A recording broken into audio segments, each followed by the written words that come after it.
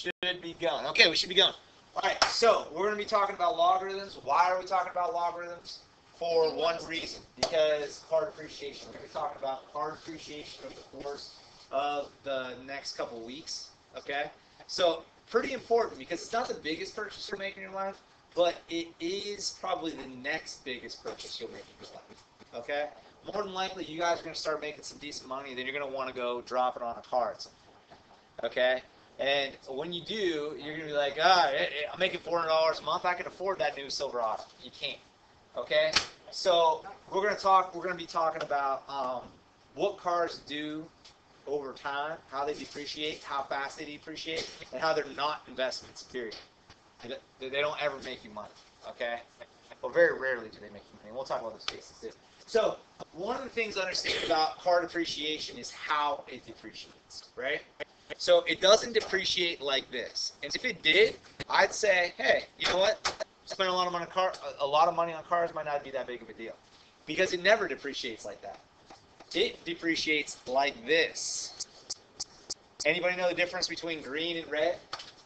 One steeper, right? One steeper. But yeah, they're both bad. Why? Because they're going downhill. Okay?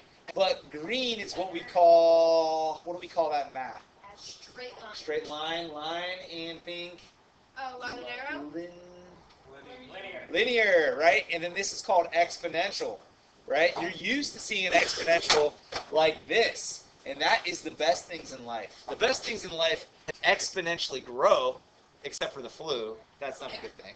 But the worst things in life exponentially decay, okay? So exponential is curved. Okay, and in order to understand how curved lines work, you have to understand how logarithms work. Okay, so what we're going to do is we're going to be looking at just what I call the nitty-gritty on logarithms. I'm not going to get into the full details of this. If you were to take a normal Algebra 2 course, they would spend a quarter of the year on logarithms, talking about the property of logarithms, how to manipulate them, how to do all kinds of different things. I'm going to give you the bare basics on this, what you would need to be an adult in understanding logarithms, and that's it. Okay, so I'm going to keep it very quick, ready to go. All right, and then we'll be good to go. All right, so logarithms, how does that work? Oops, that's not what we want there. All right, so you probably seen these. Here you go, boys. You probably seen these types of problems on the board. Why don't you try these first three? How would you solve these? Those that were in my Algebra 2 class last year better know how to do this. How do we solve this? If I have something to the fifth power equals 33, how do you figure out what that thing is? I don't know what it is. It's something raised to the fifth. Not divided by 5. That's the right idea. If it was 5 times the number gives me 33, then I would divide it by 5. So what do? It's not divide because it's not being multiplied. It's being taken to a power. So what's the opposite of power? Not like a square root, right? So like if you had x squared equals 64, you're absolutely right. You take the square root of both sides. That's not a square root. That's a square root has 2, so it's the fifth power, or a fifth root is what we call it, okay? We do a fifth root. So we do a fifth root is exactly what we do. So we're going to take a fifth root here and a fifth root there. Now, what does a fifth root look like? It looks like a square root, but it has a little 5 right there, okay? That's what a fifth root looks like, okay? So it's pretty easy. You just take the fifth root of each side, okay? And then when you take the fifth root of something to the fifth power, what do you think happens? What do you think happens to these 5s? They go away. Gone. All right, so cancel. You're left with x. X on this side in the fifth root of 33. You're probably looking at me like, oh, how the heck do I know what that is? Well, if you were doing this by hand, yeah, you would be in trouble, okay? But luckily, you live in the right time frame in math history to where your calculator can do all that fun work for you. If you lived back in the day, you'd have a gigantic book just for 4s. Or just for 5s. And you'd have to flip through until you found it. It would be a pain in the butt. Our class would be full of all these big books for logarithms. Now it's all on one button on your calculator. So you're welcome to whoever invented the calculator, I guess. Okay, so let's talk about how we do a fifth root of 33. It's pretty easy to do. You're going to hit Control. You're going to hit this little caret button, right? And it's going to put a little spot there. You put a little 5 there. Now you're in the fifth root. If you want to take the fifth root of 33, put a 33 inside, hit Enter. Done. So fifth root of 33, I get 2.01234. 6, blah, blah, blah. Okay, so what does that mean? That means x is 2.01234. You can keep going if you want to, whatever, that's far enough. Okay, so that's how you find that's how you do a fifth root on that example, okay? And then now we're going to take a look at this one. What do you think you're going to do on this one? The same thing. Same thing. Yeah, it's just the seventh root. Okay, so let's do that. So we're going to take the seventh root of this side, seventh root of that side. Okay? So go ahead and try that in your calculator, see if you can do it, see if you know how to find the keystrokes. Keystrokes is the half of this battle. So that's right here, control, this button, 7, drop it in, 2, 9, 8, 3, enter. Okay, 3.0 plus the x equals 3.136. That's close enough. Okay? Now, if you're not sure if that's right, if you think maybe I'm just trying to pull some magic math over your head that you don't believe that it works, try it backwards. If I take that number, okay, and I raise it to the 7th power, watch what happens. I get 283, or 2,983. Okay? So it works. That's how you do it. So you're just undoing it. Now, I know this isn't logarithms yet, but this is kind of the route you need to take. So I'm going to leave that last problem for you. You try that last problem by yourself, see if you can figure it out. Oh, if you're using one of those old school calculators, it might not be quite as easy. You might have to do something called a change of base form. Oh, does it have the button for it? It didn't get that number. Okay. So, let me see that thing. Let me see that. Where's it from? Oh, it's because it's rounded. That decimal keeps going forever, right? Keep going, down. So mine took the exact value, but if you were to use the exact value, you'd be closer to this. But you're close to the right number, right? That's a wrap. That's a wrap? Actually, they have for yeah. $2. $2. Maybe I'll buy a couple. Are they big? Give me What's the size? they're like this big. Okay. Yeah, hurry up. All right, so let's take this one right here, 8th root. So you take the 8th root here, you take the 8th root there. You take the 8th root, so it's going to cancel, give you x equals the 8th root of 902, whatever that is. 2.341, and I trust you, so that's probably right. Okay? So that's it. That's all you got to do. That's pretty easy, right? Yeah, good. All right, so let's bump it up a level. Let's take you to a world of math you've never seen before. You ready? Yeah, let's do it. It's like the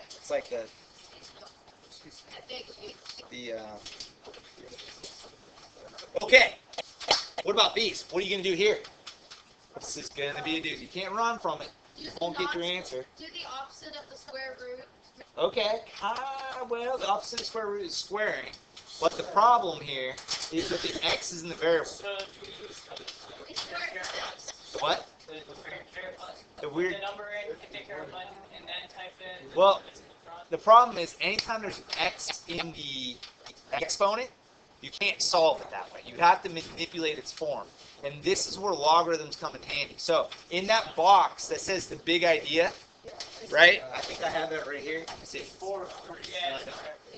Okay, the big idea box. I want you to write this down. This goes inside the big idea box, okay? Ready? It goes like this. X, I'm going to use some colors here too because that's going to help us out. X to y equals z. All right, and that converts. So there's two different forms. This is the form it is in now. We're going to convert it into a form like this. Log, I know this looks weird, but I promise you it's not nearly as complicated as it looks. X, let's see, a z is going to be blue, equals, this equals y, so equals y. No, y is green. Okay, so, all right, guys, put this in the dotted box. Big idea? Really? That is a quarter's worth of material all in one small slide, in Algebra 2. This is really it in a nutshell. What does it do? What does this little conversion do? It takes an exponent from the variable and bumps it down to the main line where you can solve it. So I'll show you what I mean by that. Okay, so the logarithm, I know it looks crazy, I know it looks tricky, but it's not. Okay? All right, so let's go here. What you need to do to recognize and put it in the right form is you got to go spot for spot, color for color. You ready? All right. So you tell me first off, this first problem, is it in this side or this side? First side. First side, it's in this side. So if you want to take this form, we're going to convert it from this form to that form. You got it? All right, here we go. So it's going to be log.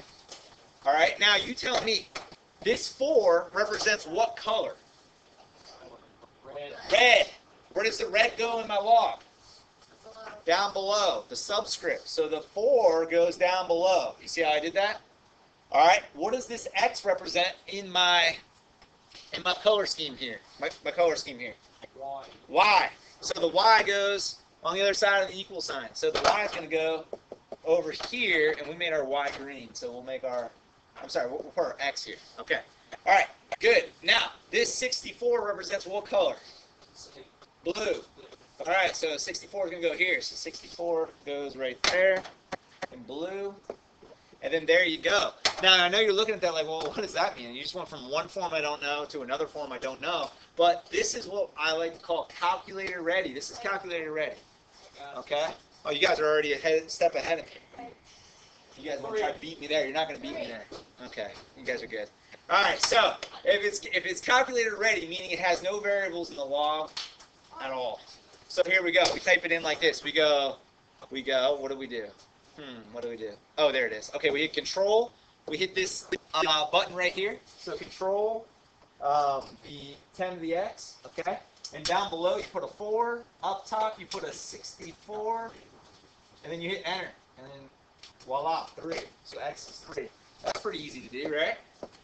So again, like I said, this is just the nitty gritty. There's a lot of other things you can do with it, but Use like say 4 to the power of the third. yes. Third power to get That's exactly what it should be if we did it right. So 4 to the third power, let's do it on our calculator, 64. Exactly what we want. Now, that's going to come in handy. I know it seems like, well, why are we even learning this? What does that have to do with card depreciation? We're going to be talking about time. How long is it going to take a car to depreciate to a certain rate, to a certain value? Well, when you're solving for time, that's an exponent, or that's a variable in the exponent, which you're going to have to use a logarithm for. That's the only way of doing it. Okay, that's the only way I know of doing it. Okay, all right. So let's try this one out here. If we're in the exponential form, we want to go to the logarithmic form. Let's write that down. So it's going to be log. What guy's going to go low? My X goes low, or my red X. So what color is my red guy? 16. Or what color is my red guy? Yeah, 16. Okay, 16 goes low. Okay, and then my Z should come next. What's my Z up here? So 1,024. 1,024. Okay. And then that's going to equal X, right? So we work that out. That's calculator ready. You're just going to drop it in your calculator, see what you get. Oops, oops, oops. There we go. Okay, so control, 10 to the X, 16, bump it over, 1024. Okay, I get 2.5. Is that what you guys got? All right, good. Yes, sir. Don't ask me if you're jumping ahead. If you're jumping ahead, you better know what you're doing. If you don't know what you're doing, then don't ask. I'll get there, I promise. Don't worry. The beautiful thing, the beautiful math is on your way. It's not there yet. Huh? What are we doing with the paper? Oh, well, Mr. Fancy Pants. Well, we'll be done in a second, and we can work on some other stuff. All right. So here we go. Let's take a look at this guy right here. How's this going to convert? This is going to go to a log, right? What's going to go low? 8. 8's going to go low. What's going to go in the middle? 19,483, and then that's going to be equals X. Drop that in your calculator. What do you get?